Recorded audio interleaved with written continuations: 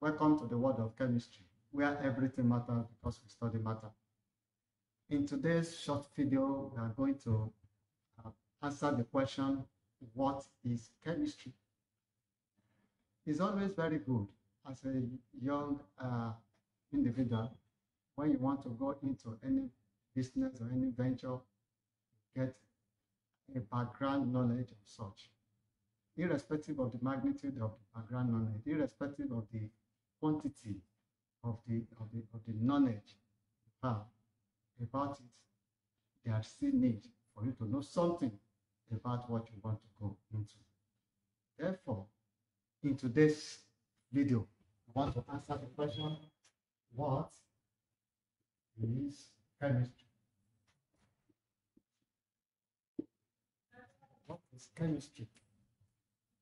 Now, looking around us, just take a look at the environment. We discover that the environment, the universe, is made up of different kinds of stuffs. Stuffs in solid state, in liquid state, those you can feel that you may not actually be able to see. And this is what we call matter. Matter has been defined as any substance that has mass and volume.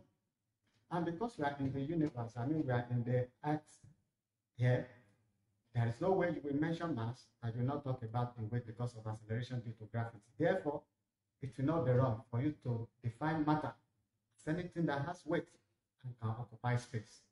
Back to our elementary study then in school, we are made to understand the three states of matter. And that is the solid state, the liquid state, and the gaseous state. These are the three states of matter, which means any substance in either of these three states of matter is considered to be a matter. And we say chemistry is the study of matter. Taking a look at our environment, what are those things we can see? What are those things that we can touch? What are those things that we can feel? That is, things like table, chairs, stool, cars, even human beings. If chemistry is the study of matter, does that mean one day we will come to the class and say, today topic is water. We want to study water because water is a liquid state and can occupy a space. It has a weight. It can be represented in volume. It can be measured in volume.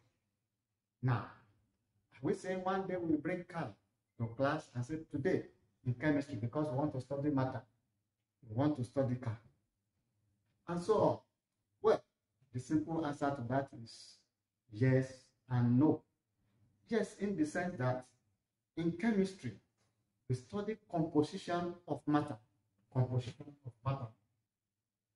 Composition of matter. In chemistry, we study composition of matter.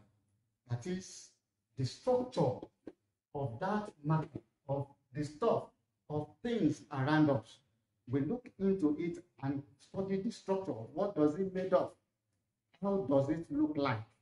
In answering the question, how does it look like? Then we talk about its structure. Talk about the structure. In looking at the structure, that means we are talking about its composition. And that means we are talking about how does it look like. So chemistry. In chemistry, we study composition of matter. And the study of matter is chemistry. Likewise, we look and study the property of matter. Properties of matter. That is, the reactivity of substance, of matter, of atom, of compound. How does atoms behave? What are the likely reactions that you get when you add this to this and like that? What are those things that will come as a product? What will be the end result of reacting some things together? So we talk about reactivities, substances, matter, reaction. So when you are talking about reaction of substances, reaction of atoms, reaction of metals, reaction of matter. Then we are talking about properties of matter.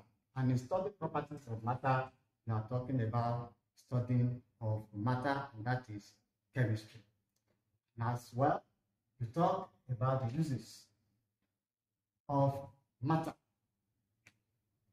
Knowing what the properties of matter are, that is, you have known when you add this to this, you get a product, you get something formed. Then, the product you form, what are you going to use them for?